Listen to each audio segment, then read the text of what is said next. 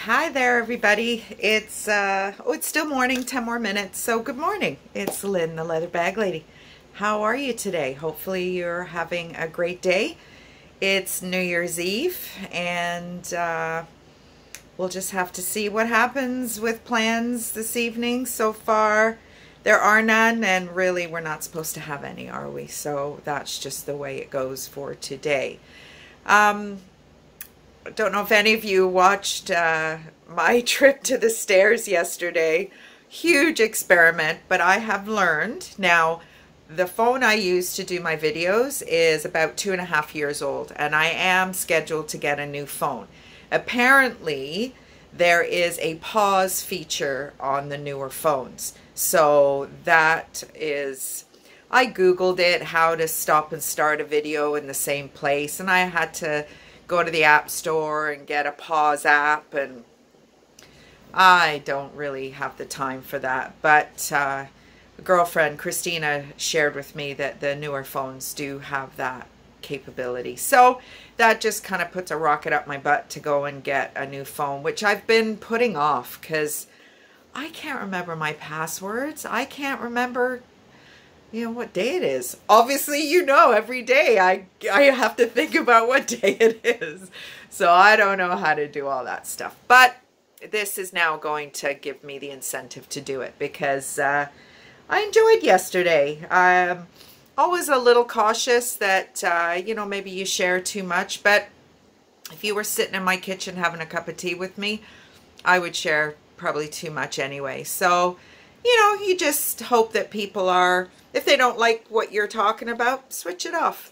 You don't have to say anything mean or whatever. Just, and nobody has, but I'm anticipating it. I'm a little gun shy now. But anyway, let's get to our bags. I have a couple of decades to share with you today. I have a 60s, a 70s, and an 80s. And these bags I just listed this morning. So the first one I'm going to talk about has some issues, but I still listed it. So I showed it to you briefly yesterday. This is a bag that I've had for quite a while. Can you hear? Oh, it's got that saddle leather noise. I just love it. This bag I love, and I've kind of hung on to it for a while for a number of reasons. One, I find these 70s kind of tooled saddle leather bags really difficult to come by with any great size. You get the little wee kind of saddlebag sized ones like the one I shared yesterday. You get them all the time. I find them quite often. But this mahogany color and this size, not so much. So, I have listed it, and I've disclosed as much as I can the issues, and I did share with you briefly yesterday. So you can see that there is some cracking. It is surface only. It doesn't in any way go through to the back side. So I'm going to continue to work on it. I've come across some new products via my Bedo's Leatherworks YouTube watching. So I'm going to order it, and I'll use it for other bags as well. But I'm going to maybe make this a bit of a project bag. If it sells, and that's fine, and I've priced it accordingly. It is going to need some ongoing care, I feel. The strap had some surface cracks as well. But the product that my son bought me for Christmas, the Chamberlain's Leather Milk, has actually done quite well with these cracks. And again, has not gone through at all. So, I listed it just because, why keep it sitting on my shelf? The strap does adjust, and it's one of these kind of old school, you separate it and pull it back. It is quite a lengthy strap. It will go crossbody. I didn't think it would go crossbody. So to be honest, if it doesn't sell, I really don't care, because I am going to use it as a bit of a project. And if I get to keep it, I get to keep it. Probably not big enough for me at all, but it's the color. It's the color that gets me every time. I get, well, maybe you haven't seen this bag because I shared it on my Facebook. Or did I share it with you guys? Actually, let's finish this one because I go off on these tangents, as you know. So the closure is just this little slip through element, and you can, you know, either close it that way, or you can put it, you can put that through. It's difficult to do it upside down.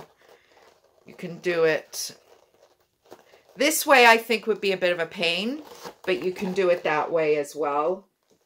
It's not obvious which way. Probably this way is the way it was supposed to be, but I find getting it through that bottom half is really problematic, and if you've got stuff in it, I think it would be more difficult. The stitching, the lacing is in perfect condition. Nowhere else, I mean, you can see the folds here. Nowhere else is really cracked the way that top part has. And it's fairly supple elsewhere. It's just that top portion. And you've got your little, and then this strap is, you know, like, I wasn't going to list it because I really felt that it was just too dodgy, too precarious. But that Chamberlain's Leather Milk has worked. And like I said, I've priced it accordingly. Inside is really clean. It's got all reinforcement here. And, you know, if nobody wants to take a gamble with it, that's fine. I'll continue to work on it. And it may be that I'll you know, do a follow-up video in months to come. And, you know, either I've kept it or done something crazy to it. So, but it's on there. I've listed it. Now, this second bag, little story. There's always a story. Leather bag lady, always a story. So, not this summer, last summer, you've heard me talk about the Art Crawl before, which is an art festival here in Hamilton that we as vendors are able to, or artisans, and I consider myself to be an artisan. Finding these vintage pieces is not easy. It's not as easy as you would think. And each piece I hand pick. It gets cleaned inside and out.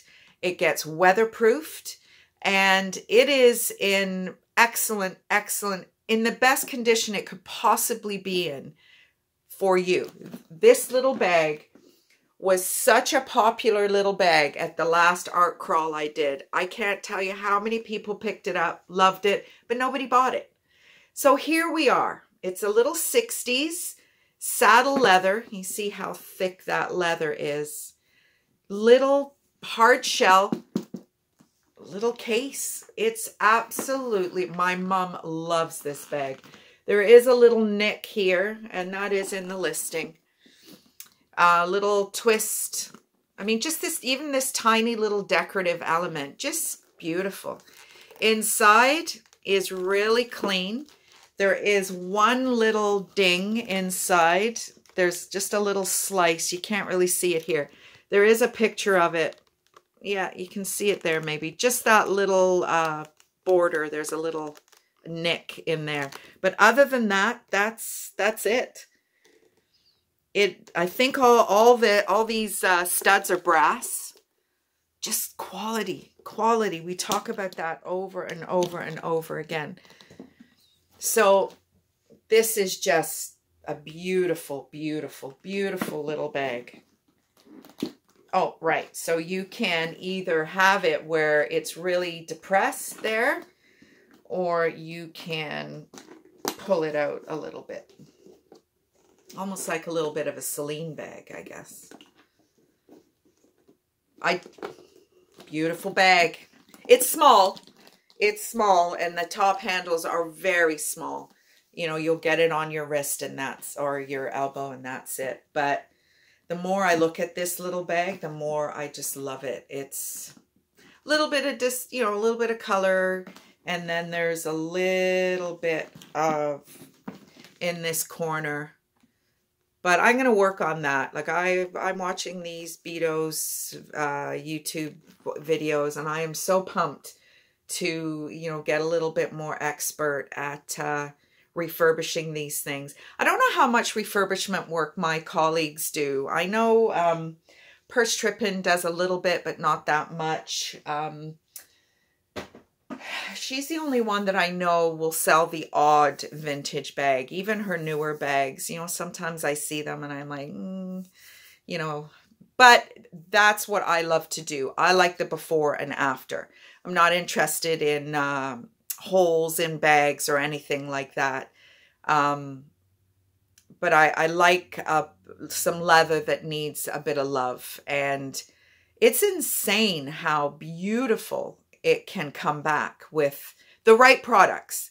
And, you know, I'm learning. And yeah, I think one day I may dabble in, you know, taking on some real, you know, crusty projects. I actually have a briefcase from the 1930s. It's a German-made briefcase, and the leather is very, very dry. Nothing wrong with it. There's no cracks. It's not broken, but it's very dry. So I'm going to keep some of those pieces and maybe try and work on them. No deconstruction or anything like that. I don't have the tools. I don't have the patience. But I can certainly, you know, use some of these products that I'm learning about, and the dyes. Very interested in playing around with some of the dyes. I've got a couple of vintage roots bags that need definite, no rips, tears or anything, but definitely need some dyeing. And I really like to play around with that. So more of that to come. And maybe I'll do a video or two of me working on a couple of these bags to sell or resell or keep. Anyway. All right. So that little bag was from the 60s. The first one was 70s. And now we're into the 80s. Now this is a denier leather business bag. I mean, you could use it as a bag, like a personal bag. I don't know that the color is going to show up. It's like a real aubergine, purpley. Yeah, I don't know. Yeah, I don't, how could I was going to say, maybe if I shine my phone on it, but I'm taping on my phone. Oh, I'm such a dummy. It's a very, it's not Barney purple or anything like that. It's very deep. It's beautiful. Absolutely beautiful. Top handle. There's your little denier tag. This was back when denier was actually a good quality brand. 2016, they went out of business and they were repurchased.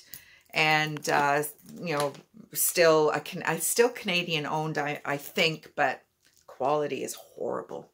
So there is a back slip pocket, the gold, silver hardware, and then inside there is a slip pocket here, and then I've got this strap under my arm, and then open inside. It's got a key lanyard and a zipper in the back. Really, really nice bag. Top handle. There is a little scratch on the back. You can see it there. There is a little scratch, and I did work on that with the Chamberlains, but it's fixed it a little bit, and there's some color variations down in the corners, but again, you know, these are vintage bags, and some of the bags I see on Etsy, there's no way. I mean, I guess maybe people buy them for a project if the price is right, but I don't know how some people offer some of them. They're too far gone in my opinion, but maybe that attitude will change once I start, you know, delving into the refurbishing. Little gusset. So you're not going to be able to fit a whole ton in there. The front pocket has a little gusset of its own, so that's quite substantial. And there is a shoulder strap, which typically goes missing. So I think this is a 15-inch strap drop. So, you know, original strap. And I mean, there's no wear on this at all. I don't think this was used very much. So that's my 3 bags for today. So what do you got planned for New Year's? I know I mentioned it briefly when we started our chat today. Don't get too drunk. Don't drink and drive. Be safe. You know, if you don't have to go anywhere, don't. The weather here, Leatherbag Lady Weather Report, is supposed to be a little dodgy over the weekend. Rain, possibly freezing rain. We were supposed to go to Thorold to our friend Brad and Jules for New Year's. Maybe see Carrie and Blair. It's not going to happen. But Jules, look what I got. Look what that looks wrong, but it is an electric nail file. And these are all, and I got a bunch of other ones too. I use this to take out some scuffs on the bags. I really am getting into this. I've always really appreciated the before and after. I mean, I would get bags and I would show my daughter and say, check this out. And she'd be like, yeah, whatever. And then an hour later, I'd show it. She's like, that the same bag? I'm like, yep. It just, I don't know what it does for me. And I mean, ask me to clean the bathroom. And I say, I don't give a crap how it looks after. But the bags, we like what we like, right? So maybe this might be a bit more of a focus for me moving forward, and that will allow me to pick up some bags that are a little bit more distressed. The prices for these bags, especially the brand name stuff, is getting ridiculous. There's so many people reselling now. It's such an industry, probably more so in the US than it is here in Canada. And I've spoke about it before. The bags that I used to get 5-6 years ago, A, if you can find them, good luck. And by that, I'm talking about the Roots bags in particular. And B, if you do find them, they're $40, $45. And if you watched my video yesterday, I mean, I only charge $80, $85, $90 maybe for a Roots bag. And, you know, you take all your fees, and if I've paid $40 for the bag, and that $80, $90 includes shipping, what am I making, 10 bucks? So, I mean, I do it for the love of it. I would be doing it anyway. If I won the lottery tomorrow, I would still be doing this. So for me, I love it. I can't say that all I need it to do is cover the cost of the bag, because it is part of what I do for a living, I guess. I mean, it's a hobby, but it does earn me a bit of money. But it's getting really, really, really tough. So if I say it every year that I'm going to yard sale. I freaking hate yard sailing. People are so ignorant. They park in the middle of the road. I just hate it. But I have to do it this year, because that's where all the distressed bags are. And if I'm going to move forward with refurbishing bags, as opposed to just going thrifting and finding a bag in perfect condition, which they just aren't these days, then I'm going to have to get off my ass and get organized and go yard sailing on Saturday mornings. If I could find somebody who liked to do it, I'd pay gas, I'd bring coffee, whatever. I don't know, I don't like, I'll figure it out. I'll figure it out. You know, little princess here needs to figure it out. Happy New Year, everybody. I appreciate everybody who follows me. If my crazy video yesterday, as I said, at the stairs, and I was too sore to work out today, I can tell you. Let's see what 2021 brings us. I've got a few ideas for different things. I shared a little bit of that with you in those videos at the stairs yesterday. I wish you all a great evening, much success, a prosperous new year, and let's keep this little project going and see where it goes. I appreciate all of you. Thank you. Bye-bye.